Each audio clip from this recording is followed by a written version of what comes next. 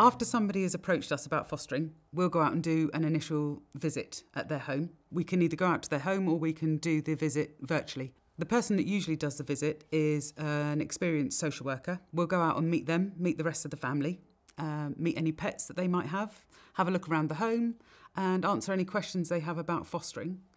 We'll talk about their background. We'll talk about a little bit more about what fostering will involve. The visit usually takes about 2 hours to complete. And by the end of that 2 hours, you'll both know whether going forward with fostering is something that you want to do. The social worker will then gather all the information from that first meeting, take it back to the office and unpick it all and put it back together in the form of a report. The family will get a copy of that report and the social worker will submit a report to their team manager. If everyone's happy, we then progress on to stage 2. So stage 2 of the application process is filling out the online application form. So this goes through all the checks that you need to do. So local authority checks, DBS checks, medical checks, and they're all statutory checks that need to be completed before you can carry on to the next stage.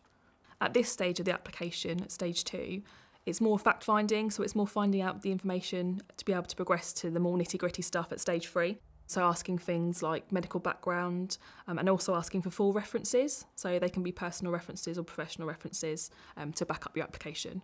It's really important at this stage to give as much information as possible to help the process run as smooth as possible.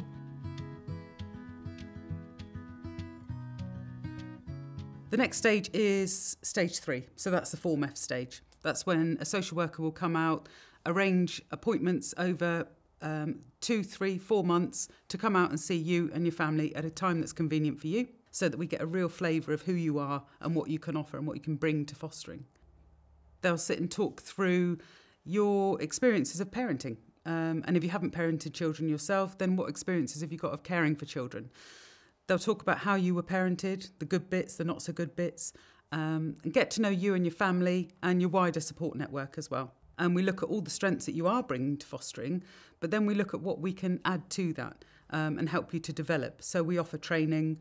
Part of the stage 3 process is a skills to foster. So that's a 3-day training programme that you can go on, which will cover the basic fundamentals of fostering. Everyone's bringing something into fostering, but it's important that we identify the individual aspect of that as well and really grow that with the foster carers.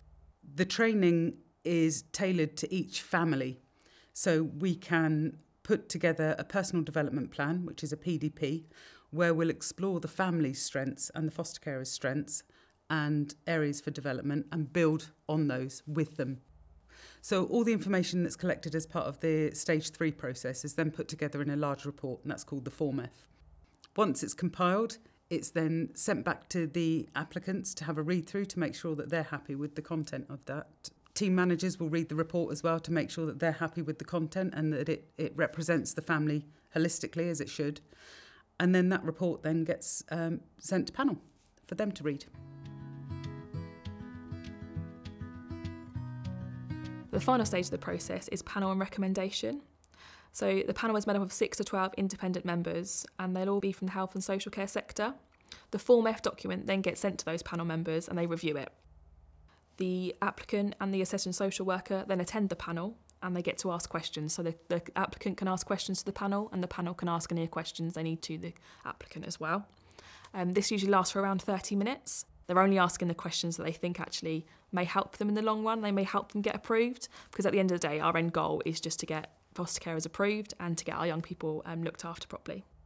So the panel members make a recommendation to the agency decision maker, or the ADM, and they get to make the decision on whether or not that carer is approved based on what they've said in their report.